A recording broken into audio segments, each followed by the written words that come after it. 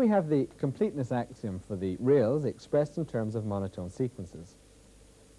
And here we've got the analogous property for L1, the monotone convergence theorem.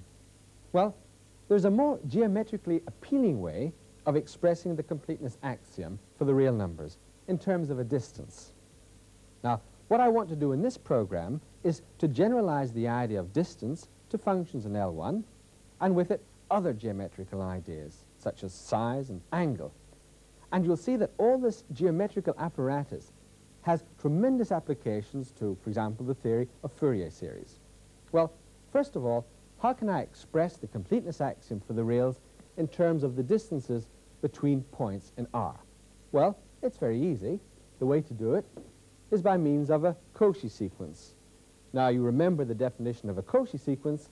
If I've given a sequence of real numbers, then for any epsilon greater than naught, I can find a large n such that the distance between subsequent terms of the sequence gets closer and closer together. Well, you probably imagine that such a sequence is bound to have a real number limit. And of course, you're right. Well, this is called the metric completeness axiom for the reals, and it tells us that every Cauchy sequence, and we've abbreviated a Cauchy sequence like this, does in fact have a real number limit. Well, the conclusion is exactly the same as we had with our old completeness axiom, but now we're not restricted to monotone sequences. But the two axioms are logically equivalent, and we've shown that in the correspondence text. But now, if we use a slightly different notation, we can put it in a form that we can generalize. You can see that my Cauchy sequence is expressed in terms of a distance, and also that the result, the limit result, is also expressed in terms of a distance. So all I need in order to ask the question about metric completeness is a space with a metric, a distance defined on it. And such a space is called a metric space.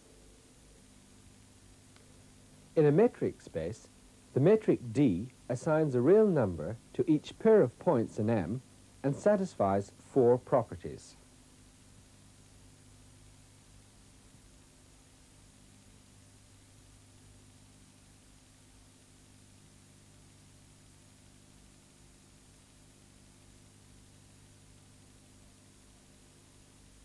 Well, what about L1? Can I make L1 into a metric space? And then can I ask the question, does every Cauchy sequence in L1 have a limit in L1? Well, I can make it into a metric space, and I'll do so in a minute. But first of all, let's get clear the difference between this property and the monotone property. First of all, I'm not restricting myself to monotone sequences. And secondly, here, I'm not talking about pointwise convergence.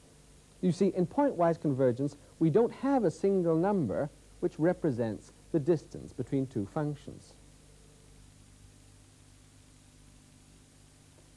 With pointwise convergence, we consider the distance at each point x between the value of fn and the value of f at x for almost all x.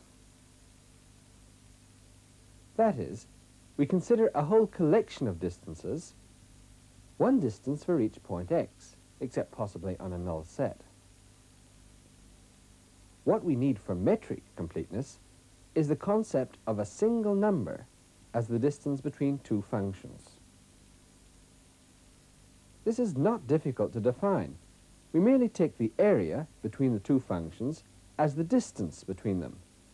That is, we integrate the modulus of their difference, and it turns out that this is a well-defined metric. So we can define a metric on L1, and we can ask the question, is L1 metrically complete? Does every Cauchy sequence have a limit in L1? And the answer is yes, it is metric complete. And funnily enough, this is a consequence of the monotone convergence property, as we show in the correspondence text. Well, we've shown that L1 is metrically complete, but this is with respect to another sort of convergence, which we call strong convergence. Now, I said it's a different sort of convergence, but is it really? After all, you might think that if you have a sequence of functions which get close together point-wise, well then the areas would get close together too. But this is not so. For example, this sequence of functions converges everywhere point-wise to the 0 function.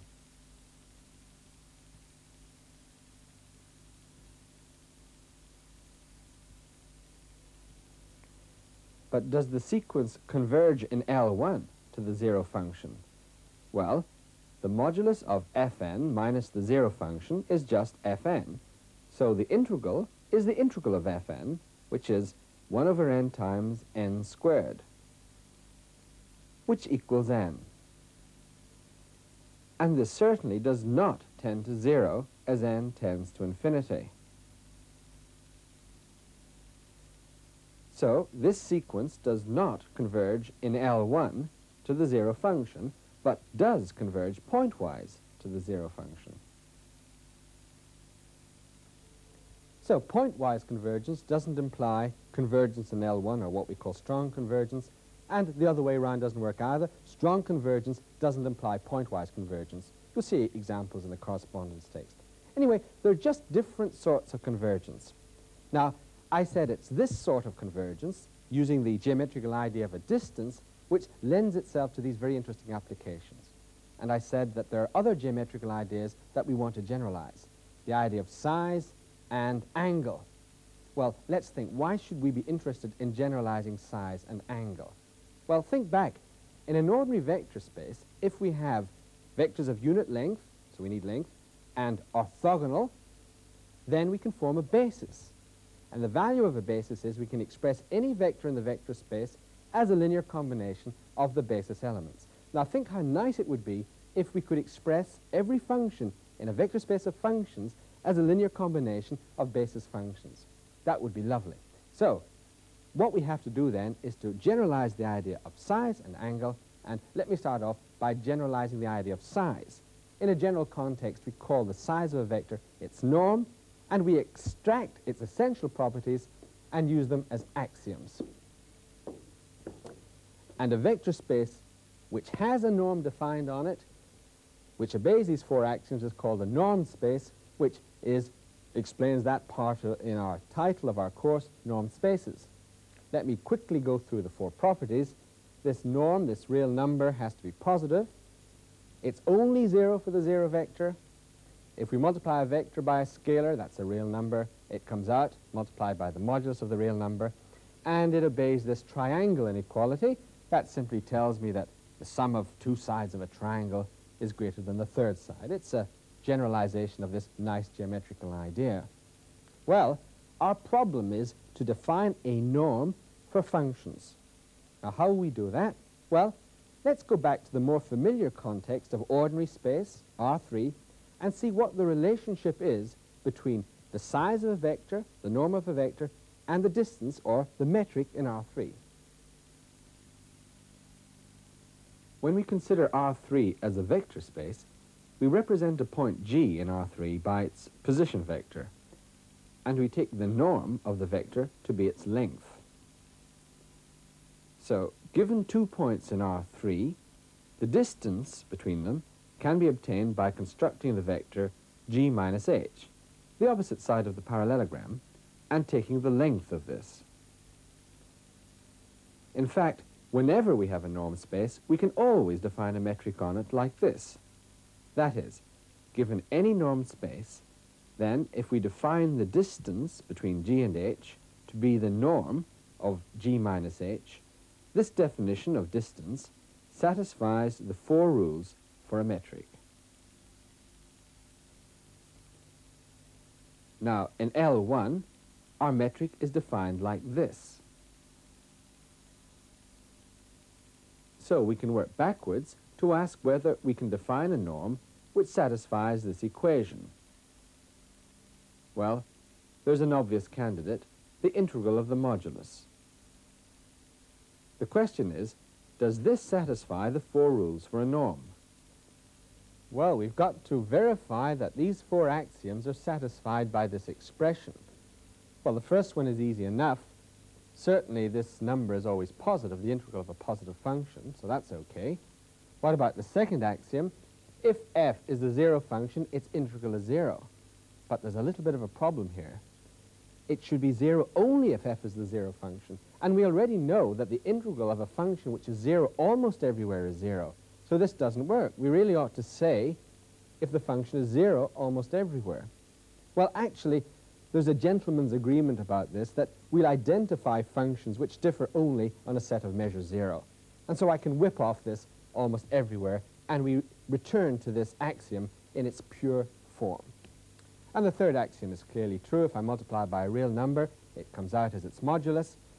And the triangle inequality also holds because, well, it holds for the images which are real numbers. So that's fair enough. I've managed to define a norm for my space of functions L1. Well, I'm very happy about that, but remember I said I'd like to define the other geometrical idea, angle. Well, how am I going to define angle?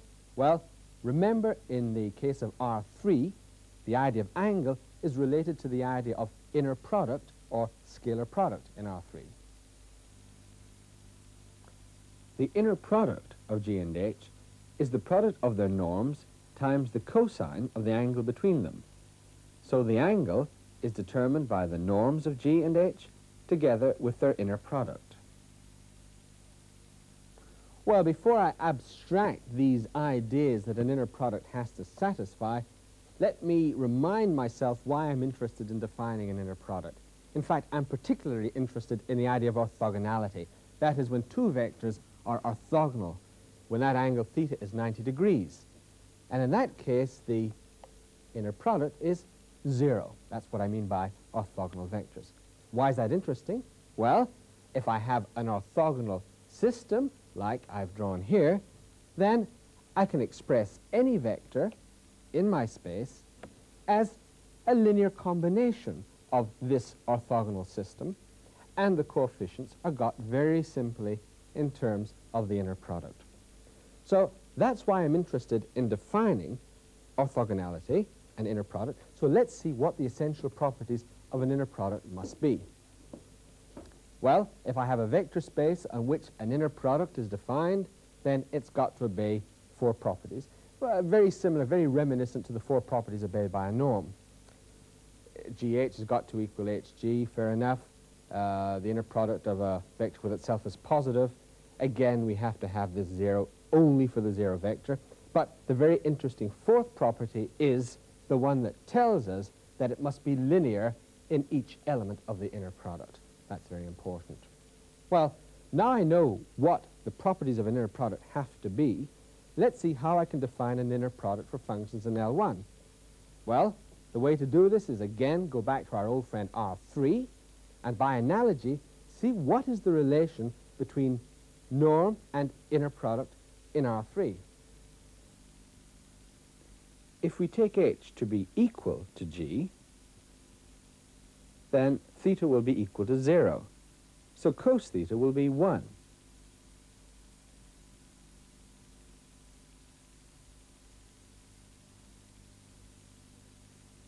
So the norm of G squared is the inner product of G with itself.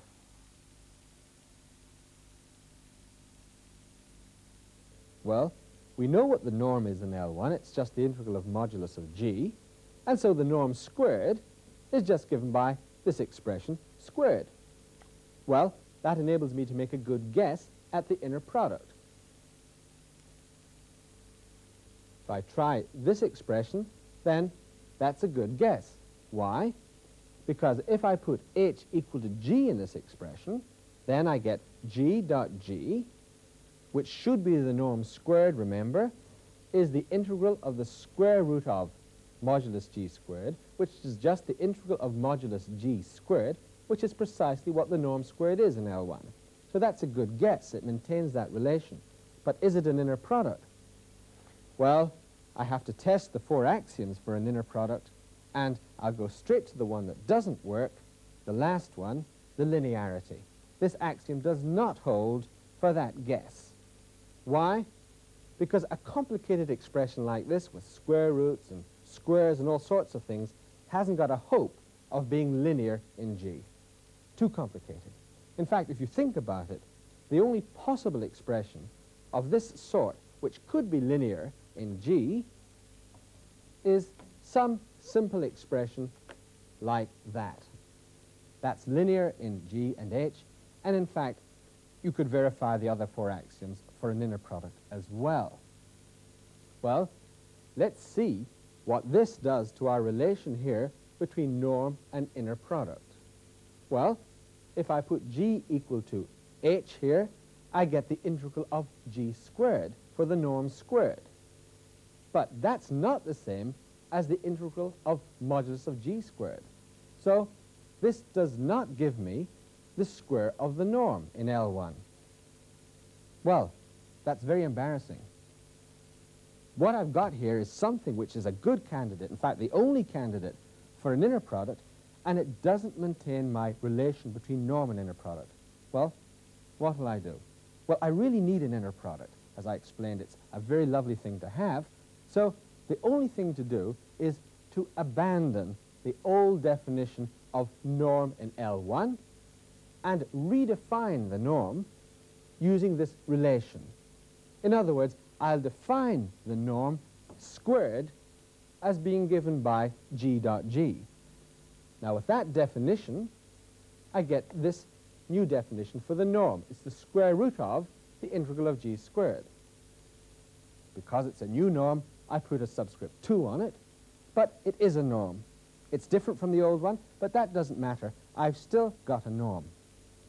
So what I've managed to do by this trick is get a space with an inner product and a norm defined on it. Well, there's just one problem. Is this integral always defined for the product of two integrable functions? Well, we know that L1 is not closed under multiplication. In fact, even for an integrable G, it's not always the case that the integral of G squared exists. And in that case, even the norm of G wouldn't exist. This is the counterexample we used in the last program. The function G is integrable, but the function G squared equals H is not.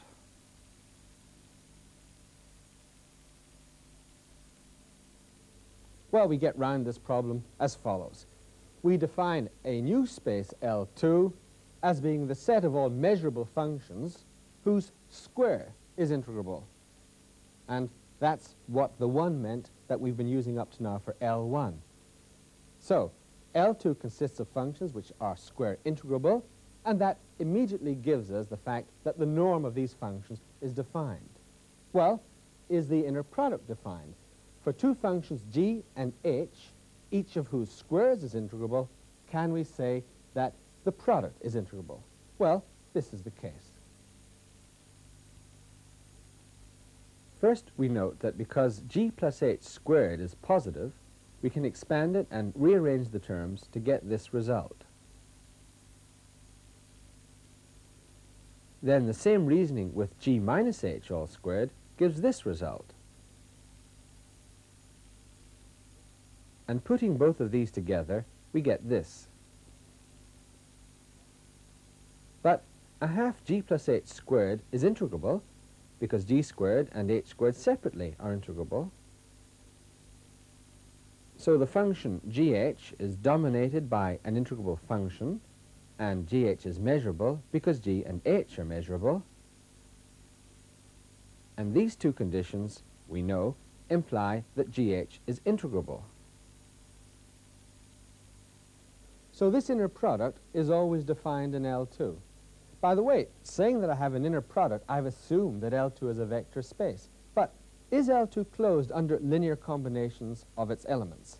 Well, the fact that it's closed under multiplication enables me to prove that it's closed under linear combinations also.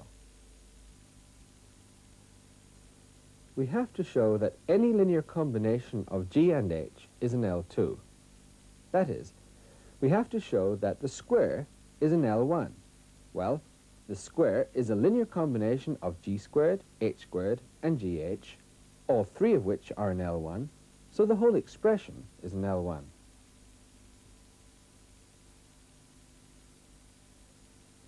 So, by definition, AG plus BH is in L2.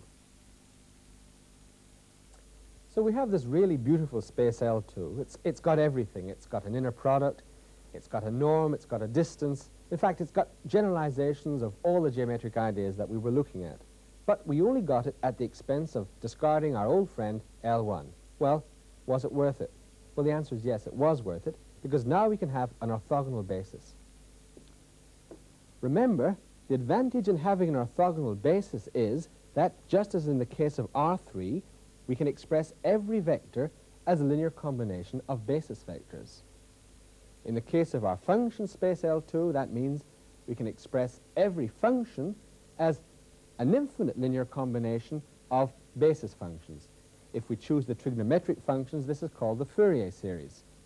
Because I've got an infinite series, then this equality is in the sense of convergence, and the convergence is in the sense of the norm of L2, strong convergence.